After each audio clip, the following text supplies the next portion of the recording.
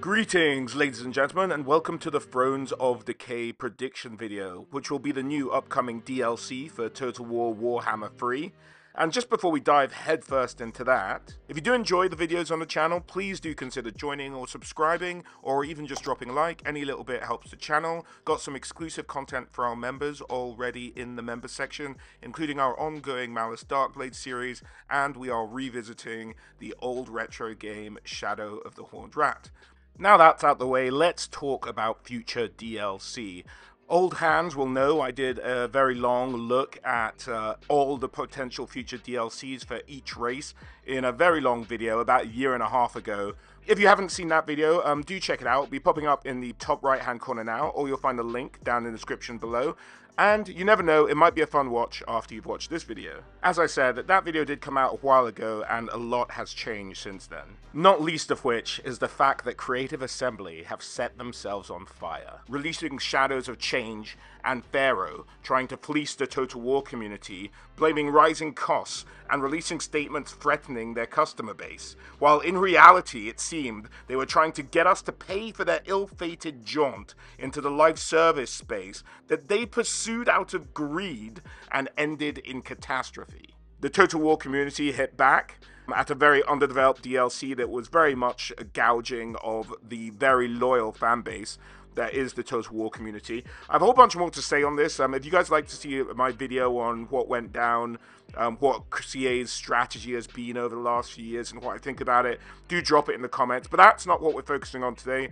Today we are trying to look into the future. And because of the fallout of the last DLC, we have a very clear layout of what the next DLC is going to look like. And that allows us to hone in with more precision on what we might be able to expect. So now we know in Thrones of Decay, we'll get 3 legendary lords, each playable in the Realms of Chaos and Immortal Empire campaigns for each of the 3 races. We know those races are the Empire, Nurgle, and Dwarves in the upcoming DLC.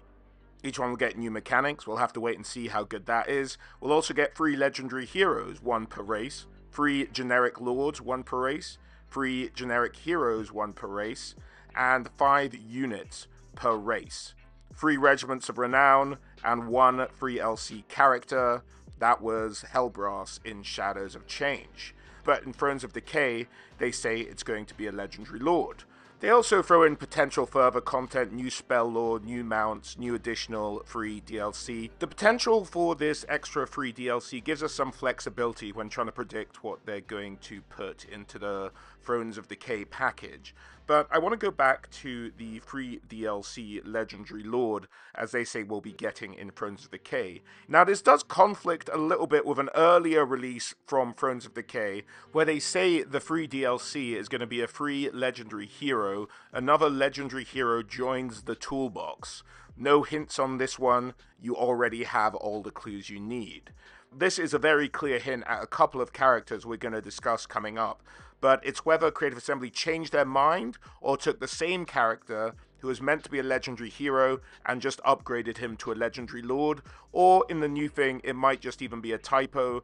Who's to say at this point? I think what they may have done is kept it vaguely the same, but we'll get to that when we discuss the potential heroes in each individual faction. It's just something I want you guys to keep in the back of your head for now, that they did give this hint about them joining your toolbox. So just remember that as we go along and discuss the different factions. One more thing to mention before we delve into what we can expect from each faction is to mention the Tamarkan, the Throne of Chaos book. Been heavily hinted at that this is what they'll be basing this DLC on. It's been expected ever since they announced Total War Warhammer 3. The thing is, with this book, it tells the story of a champion of Nurgle who ventures throughout the Warhammer world, starts in the north by Zanbaijin, which has been covered in the Total War Warhammer 3 game already with the Champions of Chaos DLC. He goes down from Zanbaijin, he marches east, he swings by picking up Norscan hordes, Beastmen hordes, skirts by Cathay, hits the Mountains of Morn, goes into the Darklands, picks up some Chaos Dwarves to go through to burn the city of Nuln. this was his basic mission. It encapsulates a lot of the areas that were going to be covered in Total War Warhammer 3, and so people have been expecting a DLC based on this pretty famous campaign book from Forge Worlds for a while. The factions in this are, of course, Nurgle, the Empire, and the Dwarves. Originally in this book, of course, it was the Chaos Dwarves, so they seem to have swapped out that faction to do the Chaos Dwarves as their own individual race pack. So a lot of the stuff we're going to be talking about, I'm going to look at from the angle of coming from this book. As Creative Assembly tend to do, they tried to start with the 8th edition of the Warhammer Fantasy game, and they tried to build out from there. We're picking up some stuff on the fringes, as they've been known to do from time to time. But they usually try and start from there, and I think for this DLC, most of their decisions will be starting from the Tamakan book. Not all of them, but a lot of them, and that will really help to guide us in terms of what to expect from the units, the heroes, the lords, etc. So just bear that in mind. When I bring up the Tamakan book, this is what I'm referring to and why I will maybe prioritize units from this book over other units that might be missing from the roster. And in this video, we're not going to go through every single missing unit. That's not the purpose. We're really going to try and focus in on what Creative Assembly are most likely to put into this DLC. So without further ado, let's jump in and cover the Empire. And let's start with the Lords. There's one standout character that is probably going to be the legendary lord for this DLC, and I've just done a lore video on her. Do check it out if you haven't already, but that is Elspeth von Draken. You can find a link to the video popping up in the top right hand corner now, or you'll find a link down in the description below. But Elspeth is basically an independent operator, perhaps the most powerful user of the Wind of Shaiish, the Wind of Death, that there is within the Empire. She plays a crucial role in the tale of Tamakan, and would be the first female legendary lord for the Empire, and along with Balthazar Gelt, one of only 2 magic-using legendary lords they would have at their disposal. And so, with the Tamakan fitting in, her uniqueness, I really think she is the frontrunner. There are some other candidates. They are missing Kurt Helborg, the Reichsmarshal, basically the leader of Karl Franz's armies. He's not in the game yet, but he might make an appearance later on. They're missing characters like Bolton, a man thought to be Sigmar himself resurrected, and of course all of the Elector counts. But because of the way that this is tracked to the DLC and what a unique kind of character Elspeth is in the ranks of the Empire, I think they're going to stick with Elspeth von Draken, and we'll see her making an appearance, as she was the one who spearheaded and planned for the defense of Nuln in the Tamakan book. So I think she's very likely to make an appearance as the legendary lord. In terms of the generic lord for the Empire, this one's an easy one. There's a glaring hole in the Empire roster, and that is wizard lords. We haven't had them for the Empire yet. We should get them. They're going to make an appearance in this DLC. It would be really weird if they weren't, and it makes a thematic match for Elspeth. Sorcerer leading the way for sorcerers to become leaders of armies. That kind of makes sense in the way that CA tends to think about these things. So it will be Lord Wizards. I'd be very surprised if it wasn't. Moving on to heroes, in terms of legendary heroes, that's a bit of a tricky one. So let's do the easy one first, and that's the generic hero. And the generic hero here is most likely to be the Master Engineers. Nuln, of course, has the Imperial Gunnery School, so engineers would be coming out of there. And of course, Nuln is the city at the center, or at least makes the finale of the Tamakan book, so it's very fitting that we're likely to get Nuln Engineers. Another missing generic hero is the Wizards of the Lore of Metal, and we haven't had them yet, but I think they're likely to make an appearance as a free DLC to the game, because it would be a bit of a jip to use an entire hero slot on wizards that really should be in the game already. The only reason they wouldn't be in the game is you were maybe holding them for this very specific DLC down the line. So that doesn't really make a lot of sense to me. So I think it's going to be the Master Engineers. Now moving on to the trickier question, the legendary hero. The reason this is a tricky question is because there are a number of pretty good candidates to become the legendary hero for the Empire. The first one I want to talk about is a character by the name of Jubal Falk. Jubal is basically going to maybe one day be the headmaster of the Imperial Gunnery School. He's a very well-regarded engineer. He carries a Hochland long rifle, and he leads a group of handgunners known as the Ironsides. Now, in the Tale of Tamakan, really the only thing that distinguishes Ironsides from normal Empire handgunners, they have full plate armor. And that's the idea that they are apprentices in the Imperial Gunnery School from very wealthy families, and their families can afford to get them the better gear. Now, I would argue that Creative Assembly aren't necessarily going to stick with them just being handgunners, and might make them the Regiment of Renown for a unit of basically Hochland long guns, basically snipers of the Empire. The reason I think this would be is because I think that's a much more interesting unit, and although it's not necessarily a unit, there was never a sort of full unit of Hochland long rifles in the Empire army list. It's something that Creative Assembly can stretch the truth of, but still plays well and would be an interesting unit for the Empire to have in terms of a bit more long-range handgunners, maybe with a slower rate of fire. That could be an interesting option for them to explore, in which case Jubal Fork fits in really nice with the theming of the engineers, if they're the generic hero, and he'll be the special engineer. That fits rather nicely. The second option is Theodore Bruckner. Theodore Bruckner is basically, if you guys have watched Game of Thrones, there's a very similar line here to him basically being the Mountain. He's the Mountain to the Countess of Nullen, Countess Emanuel von Leibowitz, and she has this guy who no one really knows where he comes from. He has this obscene amount of strength. He's massive. He's known to have broken a man's back with his bare hands. He's just this absolute monster who rides upon a demigryph known as Reaper. And he plays a key role in the Tamakan saga, and so would make a great melee lord with an interesting mount to play with as the Empire, which also makes him a pretty valid choice. There's another hero mentioned in the Tamakan book who is Edvard van der Kral, who is a leader of a mercenary band of swordsmen, but I don't think he's going to be included, so I'm not going to go into him much at all, but it's maybe worth keeping him in the back of your heads. But the third option I think that's actually valid is Ludwig Schwarzhelm. Now, Ludwig is the Emperor's champion, his standard bearer. He'd be a massive fighter and give huge buffs to the army when carrying the standard of the Emperor. The issue here is that he isn't really mentioned in the Tamakan book at all, but I also don't see where he could fit in. I think there's an argument to be made that there could be a final DLC for the Empire, one more, focused around Middenheim, and that's when you get in characters like Volton and Luther Huss. We'll talk about that a bit more when we get into the 5 units that I think will be up in the DLC. But there's a huge opportunity for that, and I don't think Ludwig Schwarzhelm fits in that. And if you don't put him in the final one, then how are you getting him in? And he's a huge character in the Warhammer lore, and so I think they might take the opportunity to put him in this. So we have 3 very good choices that would all make sense in this DLC. Which way are they going to go? For me, it's a bit of a flip of a coin, but I think for recognizability, I think they go for Schwarzhelm. So that would be my pick for this DLC. This is one of the choices I'm most unsure about, so take it with a pinch of salt. But I don't think he fits in anywhere else really, and you can't not have him in the game. So I think he slots into this DLC.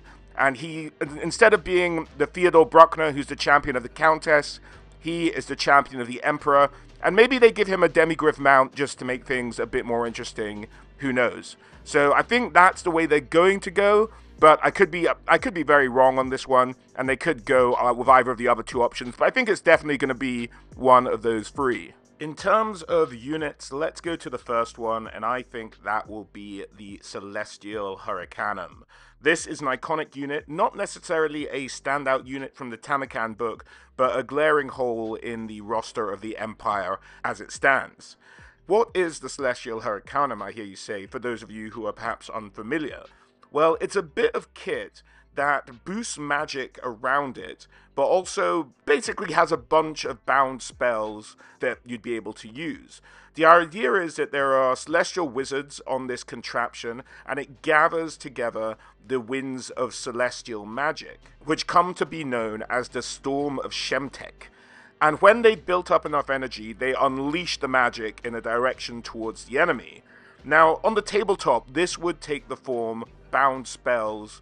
The spells it could do on the tabletop were decided by the roll of a dice. If you rolled a 1, it was a sun downpour, it would rain a bit, but no damage is done to the enemy. 2, you'd get an Ice Shard Tempest, which I imagine they'll just use something like the Hail magic spell from the Kislev lore of Tempest. And 3 was Raging Tornado. They do technically have the ability to do a little tornado. If you guys have fiddled around with the extra bit they did for the Intel promotion, I can't remember, the name's escaping me now, but there's a big spell on there that's a massive tornado.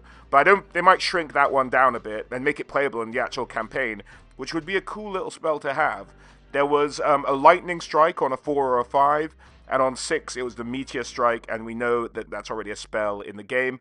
And so maybe it'll just be a contraption that adds to your power. On the tabletop it was +1 dice to your power pool. Don't know how that'll take shape in Total War Warhammer, but it'll boost magic, and it'll maybe have several, or if not all, of those bound spells attached to it as well. In terms of theming, it fits quite nicely as well, with Elspeth being a magic-using legendary lord, and with the Lord Wizards coming in as the generic lords as well, to have the Celestial Hurricanum joining them. It fits quite nicely. So a fun little bit of kit that could make a great addition to the Empire. The next one does play a role in the Tamakan book, and that is the Marienburg land ships. Now, the idea is that this is before Marienburg got their hand on these land ships.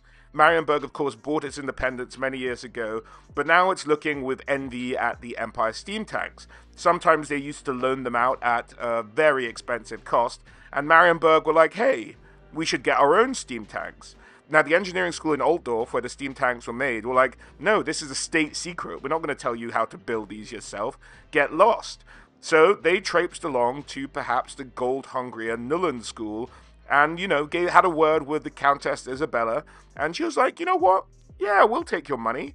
But the problem was, they actually don't know how to build steam tanks in Nullen, but they have ingenuity, and they could never get the boiler down to the size it is in the steam tanks from Altdorf, but they could make a really big one, and so they themed it around the idea of this huge ship, and it's less reliable, but it's big, it can have men on board firing its rifles, it has a smaller cannon, because a bigger cannon would blow the thing apart, they found in their experimentation. But at the time of the story of Tamakan, they were still constructing these in Nullen, and the Countess pressed them into service to help fight off the horde of Tamakan. And so you could argue, although they are meant to be a Marienburg unit, they can be Nullen-based as well, because that's where they're being constructed. So that's a fun little unit, and one that's been sort of on the people's wish list since Total War Warhammer 1, and it'd be great to see it in the game. So I'm super looking forward to hopefully getting the land battleships in Total War Warhammer 3. It'll be a great addition. Next up, we have a subject I touched on briefly earlier, and that is the idea of a unit of Hochland long rifles. I talked about Jubal Folk and his regiment maybe being a regiment renowned of these guys. So I think, as I said earlier, it's not necessarily a missing unit, as they've never really had regiments of long rifles, but I think it could be a unit that would be added in this DLC, and then make a nice change rather than just the Ironsider template, which would just be handgunners with extra armor. That's not really adding much that's very interesting, but you throw in a unit of Imperial snipers in there, that's a pretty interesting unit to be able to, for us to get our hands on. So hopefully that's what I think we're going to get as our third unit. The fourth, I think, is going to be knights of some sort. Now, there are two big choices here, two big knightly orders that aren't in the game, and are bigger than some of the knightly orders they've already put in the game, and that is the Knights of the White Wolf and the Knights Panther. I don't think we're going to get both, because I think that Creative Assembly are holding, as I mentioned earlier, one more Empire DLC back to get in a Middenheim-based one. They'll finally make Boris Todbringer playable after all this time, since the first DLC they ever released for Total War Warhammer 1. They will add the Knights of the White Wolf, the Teutonic Guard, which are basically Knights of the White Wolf on foot. Maybe some other Middenheim, the Priests of Ulrich, stuff like that. A really Middenheim-themed DLC pack is still available to be put into Total War Warhammer of the units left that the Empire is really missing in any degree from their roster list. So I think it'll be Knights Panther. And so the Knights Panther are known as being this very anti-chaos, anti-monster, anti-mutant Knights Order. And so they fit quite nicely into what they're going up against in Total War Warhammer 3. So I think we'll get the Knights Panther, who are known for having made their name in the Crusades against Araby a long time ago. And from there, they brought back Panthers. They used their skins to decorate their armor, their horse saddles. That's still a tradition they continue forward. They used to have Panthers on their helmets, but they have since been replaced by icons of beastmen, who they love to hunt. So, you know, we might make these guys an actual anti-large cavalry, apart from the demigriffs with halberds that we have already for the Empire, to maybe bolster their forces in terms of what they can do versus large opponents. But that's just an idea off the top of my head. I think it will be Knights Panther going into this DLC that we'll get as the Knightly Order added. And in the 5th spot, a bit controversial, but I'm just hoping, and I think it's more wishful thinking than anything else, but let's get the hot pot in the game. In the latest little bit of news released from Creative Assembly when they were telling us about the up-and-coming changes to the Shadows of Change DLC, when they were adding units, this little bit of information came out where they're looking forward to adding in more units, especially, yes, I'm looking at you, Hot Pot. Yes, I'm looking at you. If not this, with what looks like the second to last Empire DLC, then when? Unless they do an actual halfling race pack, which would be great, but I just don't see Creative Assembly doing this. I'm not going to get my hopes up for a halfling race pack, so at least just give us the hot pot in this one. It kind of fits in with Nuln Under Siege. They're just having to makeshift, and maybe some local halflings are maybe ready with a pot full of boiling, dissolving liquid to fire at the Horde of Tamakan. So let's get the hot pot in the game. That's what I'm hoping for. If it's not the hot pot, and it's not maybe just throwing in the Knights of the White Wolf, maybe it'll be something like Hunting Dogs, which will be very much less impressive. It'll just be a reskin of all the dog units we have in the game already, and maybe that's minimally what we'll get, and that'll just be it. No hot pot yet. Maybe that'll be coming down the line with something else. But it'll be weird to fit them in elsewhere unless you do, as I said, that halfling race pack. The last thing I want to mention is the Imperial Dragon. Karl Franz is known to sometimes go to the Imperial Zoo, get the Imperial Dragon out, and ride it into battle. This, if you're going to give Katrina her sled, give Karl Franz the Imperial Dragon. And I think that might be thrown in as a free DLC, as they're going to have to make a Carmine Dragon for Elspeth as it is, if they don't want to base it exactly on the Orphan Dragons. The tweaks to that might carry through, and we might get a Dragon mount for Karl Franz as a free DLC. So, fingers crossed for that. So, laying our cards on the table, this is what I think the Thrones of Decay Empire roster will look like. Legendary Lord Elspeth. Generic Lord the Wizard Lords. Legendary Hero Ludwig Schwarzhelm. Generic Hero Master Engineers. The units, Celestial Hurricanum, Land Ships, Hockland Long Rifles, Knights Panther, and the Hot Pot, with free DLC of the Wizards of the Gold Order or Metal Wizards, and Karl Franz's Imperial Dragon mount. That's what I think the Empire will shape up like. Let's move on to Nurgle. Now, looking at Nurgle Lords, of course, for the Legendary Lord, the man who the book was named after, we're going to get Tamakan. Now, in reality, Tamakan is actually this massive, maggot-like worm creature that infects hosts, kills them, and then just uses their bodies as big puppets. He starts the story in the body of a Chaos Champion, ends up in the body of an Ogre Tyrant. I don't think they're gonna play around with the mechanic match. I think they're gonna basically just put him in the body of an Ogre Tyrant. They might try and make it so he can change hosts. I think that'd be really weird, and I can't imagine how they're gonna do that with the mechanics available to them unless they really push the boat out. So I think what we're basically gonna get is him on the Tyrant form on top of his Toad Dragon, and they're going to just leave it at that. It's pretty obvious he's going to be the Legendary Lord. There's maybe an outside chance it could be Epidemius, who is the tallyman for Nurgle, who keeps a record of all his diseases. But we're going to talk about him a little bit later in the heroes section, because I think that's probably more likely where he's going to appear. In terms of the generic Lord for Nurgle, I think it's not going to be much excitement here. It's just going to be a melee-focused Lord for Nurgle that can fight. We don't have them. I think they have the Sorcerer Lord at the moment, but I think they're going to fill in the gap there. In terms of heroes, there are a number of heroes that were mentioned in the Tale of Tamakan. There was Saul the Faithless, who was basically his number 2 for all of those members in his horde who weren't necessarily Nurgle supporters. They went to him for advice. He did a lot of stuff in the Tale of Tamakan. There was Kaizek the Befouled, which was the leader of the Rot Knights who rode around on these rot beasts, and that we might talk about a little bit more when it comes to the units.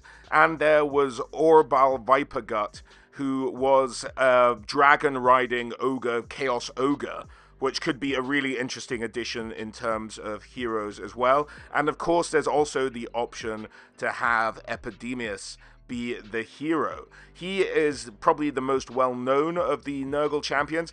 As I said, Epidemius was Nurgle's tallyman. He'd keep track of all of Nurgle's diseases. And in the tabletop, he played very interestingly, which could translate in quite a fun way in Total War Warhammer.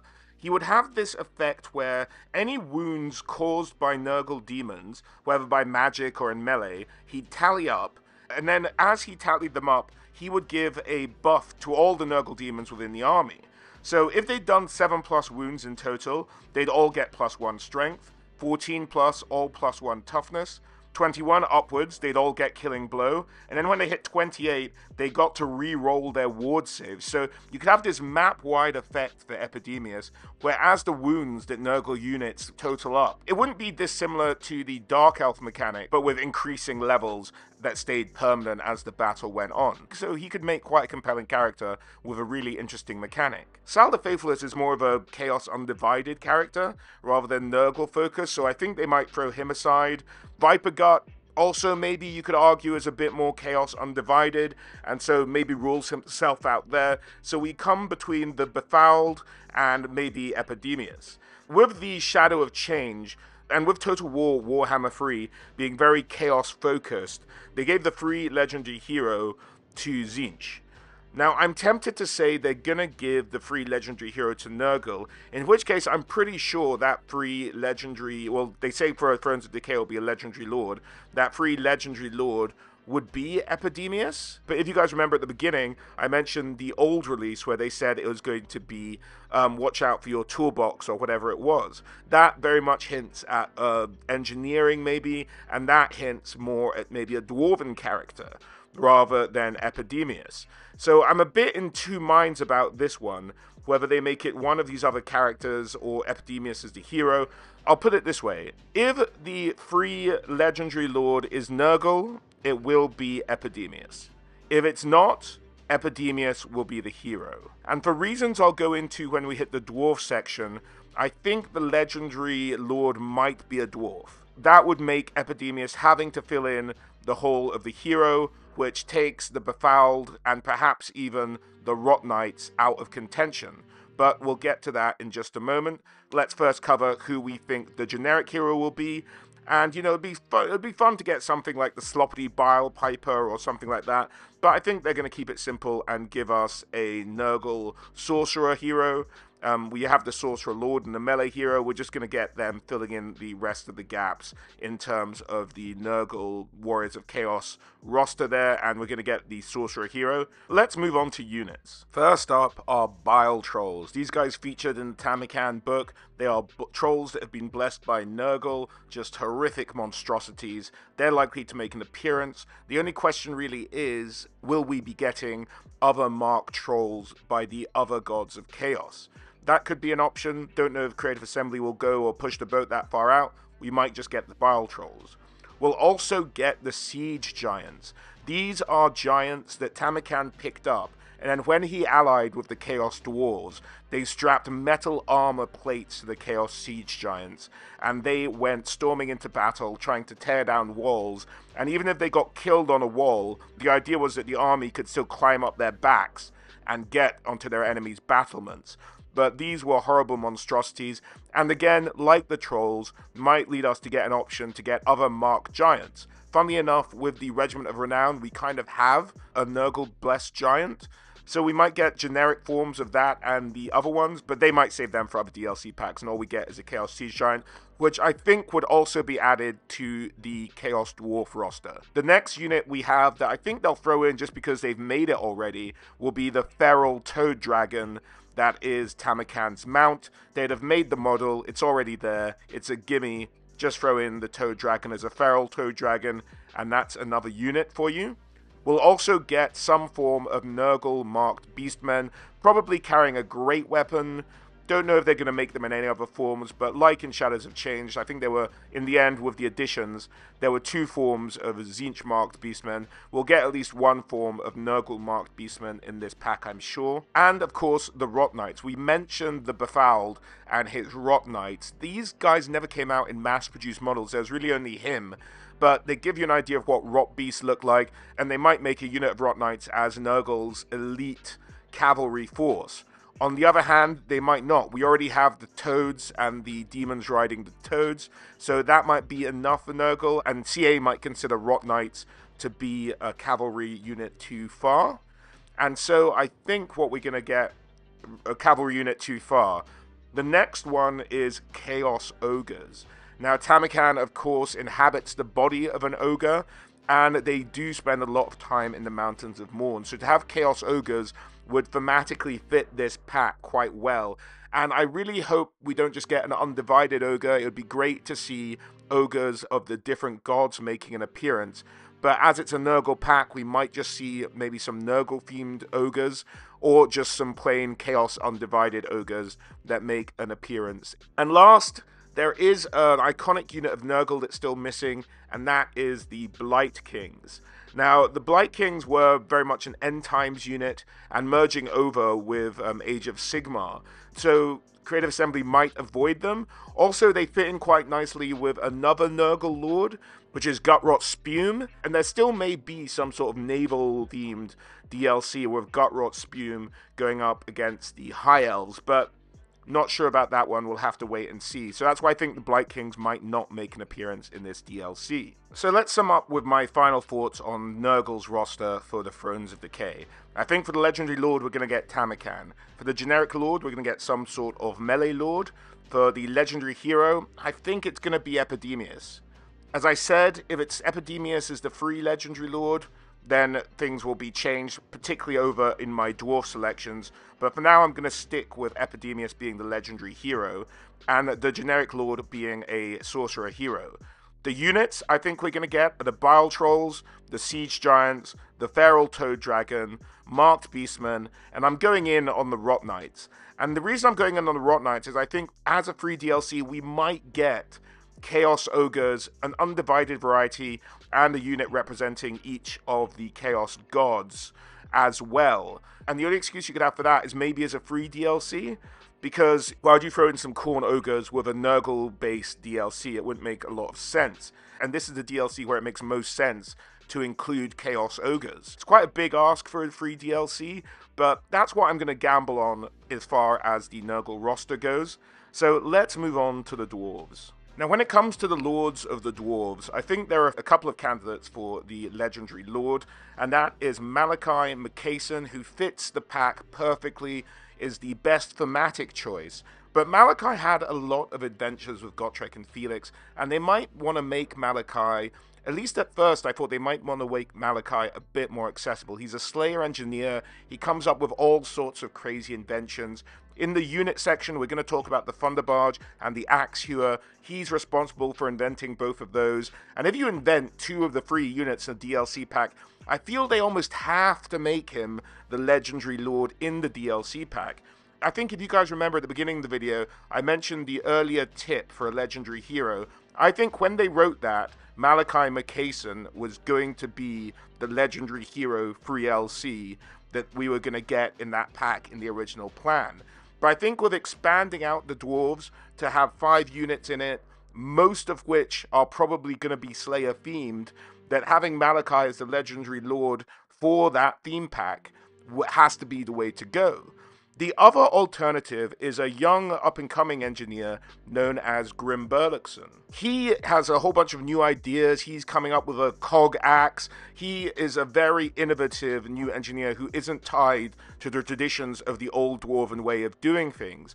And so he also is a very interesting character that would be a great addition to the dwarven army. But I think because of the way it's gone, they might swap out Malachi McCason for Grim Burluxon as far as the free legendary lord goes. If they don't go the way of Nurgle and don't make the free legendary lord Epidemius, which I don't think they're going to do, I think the free legendary lord is going to be Grim Burluxon for the dwarves, and then Malachi McCason thematically would have to lead this DLC pack for the dwarves. They might swap it around, just give Malachi as the free legendary lord, but I think the free legendary lord is going to be dwarven, because really it's chop and change which one you want to make the paid legendary lord for this pack and which one you want to make free, but both should be included, particularly if this is going to be the final DLC the dwarves ever get, which it looks likely. Most of the roster's filled, there's not that many big gaps left to do. This is probably it as far as the dwarves go. In terms of generic heroes, I think it's going to be the Demon Slayer, the melee Slayer dwarf leading an army, and I think that's what they're going to go for options as far as generic lords. In terms of heroes, I ummed and ahed about this, and we're going to start with the generic heroes in the case of the dwarves here as well. And I think there's two choices here. There's the Dragon Slayer, which, like the Demon Slayer, is just a rung-down, a hero form of a Slayer. Now that's a bit boring if you have both of them in the same DLC pack. It doesn't add that much more interest. So what alternatives could we have? And the best alternative I could think of is the Brewmaster. Now the Brewmaster would introduce the concept of healing into the Dwarven army, which I think is something they could really do well with. The Brewmasters could reinvigorate them, heal them. The brews of the dwarves have some particularly lovely effects on the dwarves who drink it. So if it is the Brewmaster, then that would make the legendary hero Joseph Bugman. Now if Thrones of Decay was having a legendary hero for a free DLC, he'd be maybe top of the list in terms of being able to go around and help. But I think they're maybe going to keep him as a dwarf exclusive character and not let him roam around and join other armies. So I think Joseph Bugman is going to be the legendary hero, and the generic heroes are going to be the Brewmasters to introduce a healer into the dwarven ranks effectively. And I think that would be a great addition. That does leave the Dragon Slayers at a bit of a loose end, and maybe they'll be thrown in as a free DLC hero with the dwarves. So with that out the way, let's get on to the units. Now the unit would be the Thunder Barge, one of the inventions of Malachi, a big barge with cannon, all sorts of things firing out. Cathay really led the way as far as flying sort of balloons that you could fire out of. The dwarves should get a version that's a bit more deadly than the stuff they can get out of Cathay, I would imagine, and maybe a bit sturdier as well. We're also likely to get the Axe Hewer, a axe throwing device, again, another invention of Malachi, and it would just maybe be a bit short range, armor piercing damage, and be a handy bit of kit with some maybe rapid fire axes flying out of it. In terms of infantry, I think we might get Doomseekers. In terms of small units, this might be a type of Slayer that I suggested in my future DLC video a long time ago that could perhaps be an anti-infantry type of Slayer. They did operate individually, if I remember correctly, on the tabletop. Creative Assembly might do something like merge the concept of Doomseekers with the concept of a Slayer hero and do that as a generic hero, which could be quite interesting, or they'll just make them a very small number unit and they'll do a lot of damage, but maybe be a bit of a glass cannon unit, quite fragile to, say, missile fire and things like that. That would be how the Doomseekers would operate.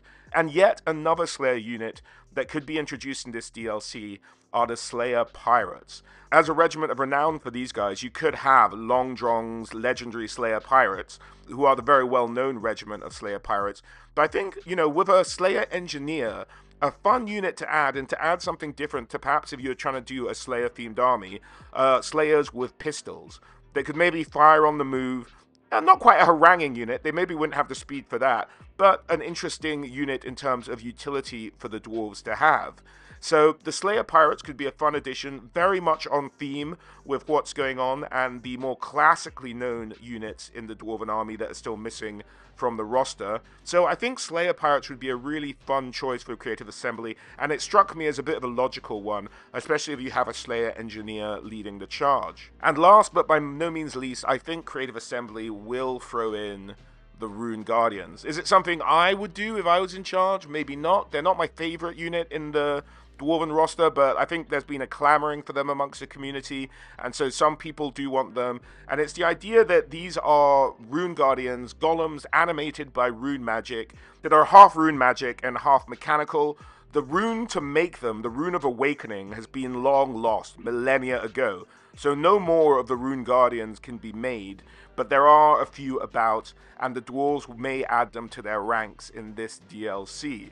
So we'll probably see the Rune Guardians as a big signature piece for the Dwarven army. And I think as a free DLC mount, we might also see Shield Bearers make an appearance, adding a bit more attack power and maybe speed or something like that to any Dwarven Lord. It's a very traditional way that they used to go about, and so it would be fun to get the Shield Bearers in Total War Warhammer. Let's summarize what we think we're going to get with the Dwarves. I think we're going to get Malachi McCason as the Legendary Lord. As the generic Lords, we're going to get Demon Slayers. For the Legendary Hero, I think we're going to get Joseph Bugman. That will be a big one. And for the generic hero, I think we might get Brewmasters. For units, the Thunderbarge, the Axe Hewer, the Doom Seekers, the Slayer Pirates, and the Rune Guardian.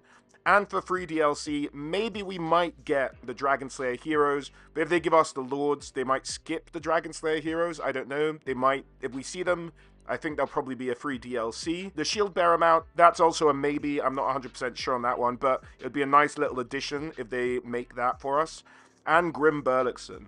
Grim Burlickson entirely dependent on the fact it won't be a Nurgle character. If it is a Nurgle character, I think they'll maybe cut Grim Burlickson and maybe we just won't see him in the game, which would be a great shame. But hopefully he's included as a free DLC Lord, and we get to see him and Epidemius both make an appearance in the Thrones of Decay. And that's it for the Thrones of Decay, ladies and gentlemen. That's all 3 factions we've gone through. Let me know your thoughts, if you agree with me, if you don't agree with me, what other units you think we might see in this DLC. And if you've liked the video, please do drop a like, subscribe, and maybe consider joining if you can. That would be great, and a huge support to the channel. Other than that, guys, as always, a huge thank you for watching, and I hope to catch you all on the next one. Alright, guys? Bye.